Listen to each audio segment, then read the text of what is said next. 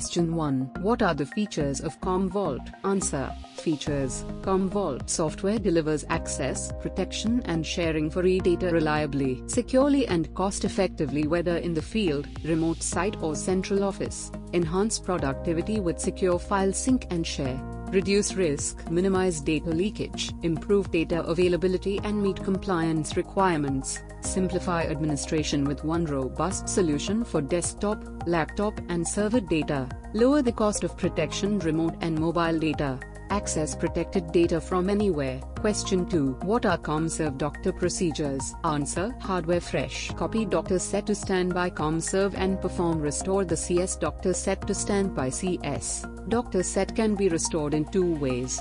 Install commserve software and perform restore using commserve disaster recovery tool GUI, and later perform name change, or during commserve installation, perform Doctor restore from existing backup. Question 3. What is a storage policy? Answer. Storage associates the client backup to storage disk or tape library. In that, copy policy is used to set retention. Question 4. What is global dedup storage policy? Answer. The global deduplication policy enables deduplication across multiple storage policies that uses a common set of disk libraries and a duplication database, DDB. Question 5. What are the types of copies and what are they? Answer. There can be only one primary copy and different types of auxiliary/secondary. The types of copies are: selective copy. A selective copy allows you to copy specific full backup jobs from a source copy. The source copy can be either a primary or a synchronous copy. Selective copy facilitates better tape rotation. Inline copy. Here both primary and secondary copy are written to storage during backup phase itself. In case if the secondary storage doesn't have enough space, then backup will fail. Synchronous copy. In synchronous copy, all data of primary is copied.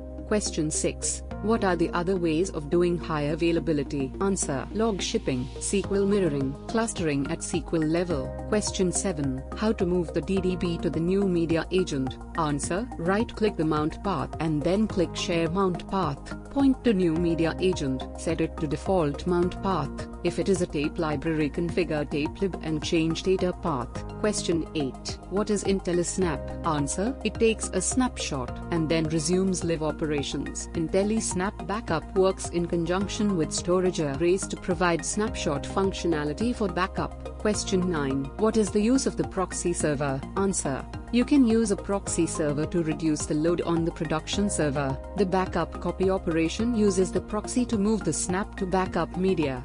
The storage array is accessed to create a snapshot. The snapshot is mounted on the ESX server designated for the snap mount. The snapshot is unmounted.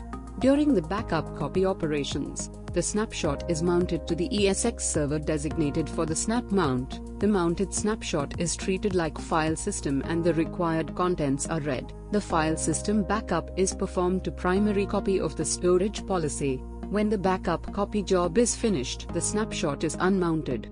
Question 10. What are your day-to-day activities as backup admin? Answer. It begins with monitoring the current jobs running in Job Controller. Make sure that no job should be in pending and waiting state without a valid reason. Also check for suspended and queued jobs. Check if any of the job has got delay reasons. Also check for the jobs which are running for more than 24 hours. Below are some of the health check tasks. Check for media agent, tape library including tape drives, disk library status. Make sure that none of them are offline. Check for the free space available for disk libraries. Index cache and DDB paths. Preferable schedule a customized report for these activities. Daily activities. Extract a backup report for failed, completed with errors, completed warnings and kill jobs. Check and act accordingly.